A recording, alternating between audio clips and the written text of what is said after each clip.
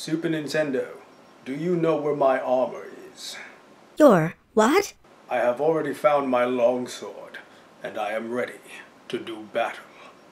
I feel like you're leaving out some pretty crucial information. Will you watch the boy? The who? Papa, I'm scared. You know, I'm actually, doing okay.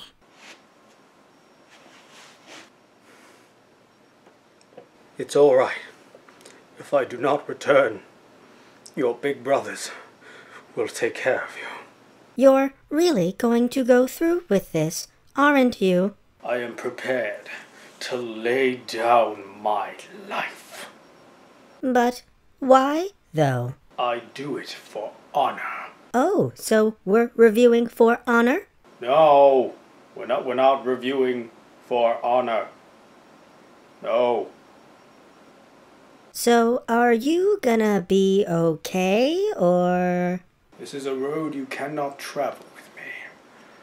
I must fight alone. Oh, I didn't ask. Please do not tell anyone that I ever asked. There was a point in my life when I didn't know what Night Terrors was. I was wrong. My life was wrong. I lived wrong. But thankfully, a friend of mine recommended the game to me, I played it at her house, and here we are. Night Terrors was released on Steam and the Nintendo eShop on October 24th, 2017. Today, I'll be taking a look at the Nintendo Switch version.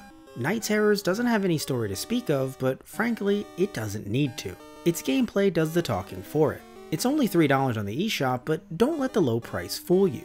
It is addictive, and it has no microtransactions. There are 5 different modes: Normal, Flight Terrors, Endless Night, K-Type, and a special mode called Matt, you can't unlock that yet, you suck. It's amazing to see developers that are so in tune with their fan base in 2019. You only start out with Normal mode and unlock each mode by getting higher and higher scores.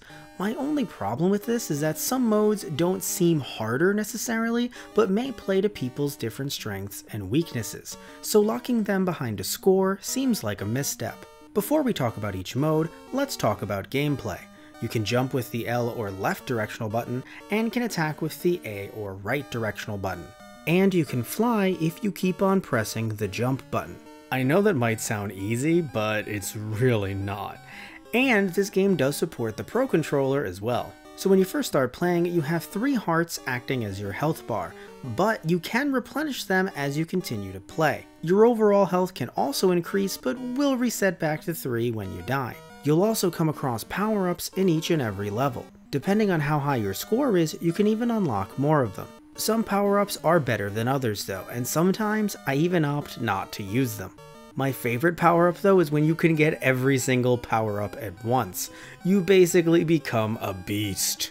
Another interesting part of the game are the levels. This really just shows that you're getting farther and farther in a specific mode, and the difficulty increases more and more. In some modes, you do have the option to let monsters go past you, but you only get 3 strikes. This may be your best option in the moment because the monster bar resets after every level, but it will affect your point streak, and that could affect you unlocking the next mode or power-up. Speaking of the point streak, one way to rack up points is by never taking any damage.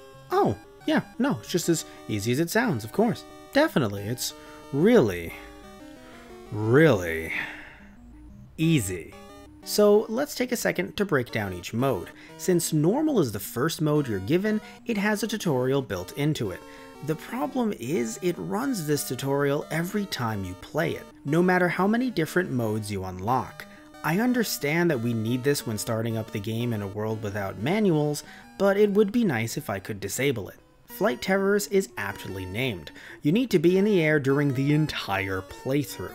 Thankfully, the spikes aren't insta-kill, but their damage could lead you into a downward spiral if you let it get to you. This mode made me seek God.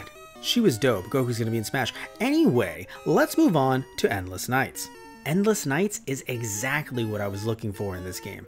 It's a harder version of normal mode, so you don't have to sit through the tutorial every time. Also, there are no levels in this mode, so your enemy counter can't be reset. You do get extra hearts throughout the playthrough, but if you miss 3 monsters, game over.